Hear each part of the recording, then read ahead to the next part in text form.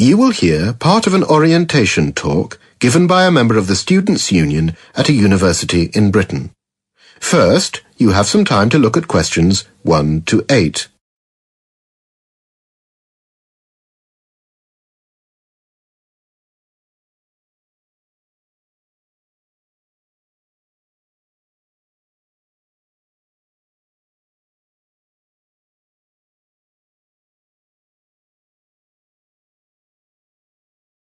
Now we shall begin.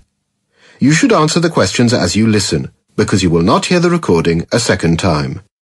Listen carefully to the talk and answer questions 1 to 8.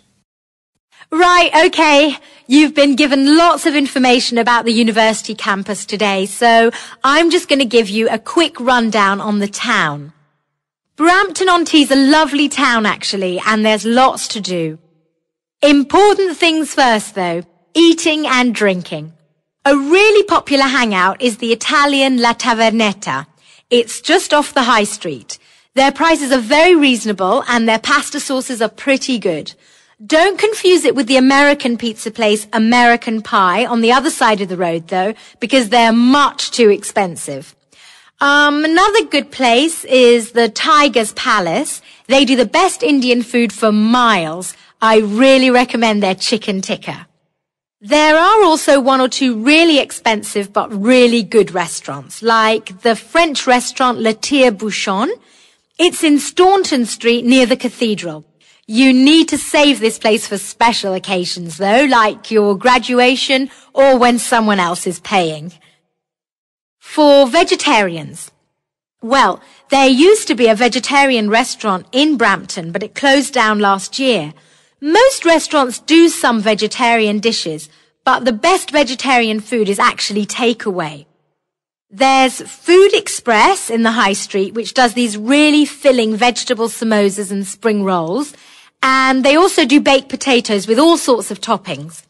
And you can get really tasty veggie burgers from the Burger Bar opposite Food Express. And as the park is only 2 minutes away, you can go and eat there. But they do both deliver to the campus too.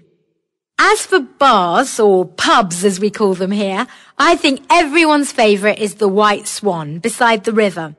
It's lovely in the summer because they've got a large beer garden and you can sit outside and watch the swans.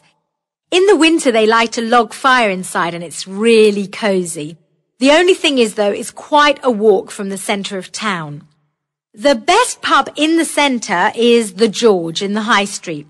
There's a good atmosphere in there, especially on a Saturday night as they've got a live band. It can get really noisy though. The 3 Tons is okay as well. It's just off the high street. They have a quiz night on Fridays and you can make up a team if you want. There's also a really nice wine bar called The Cellar. It's in Park Road, but don't eat there. The food's really overpriced. Okay, I've got shopping next on my list of things to tell you about. That is the end. You now have half a minute to check your answers.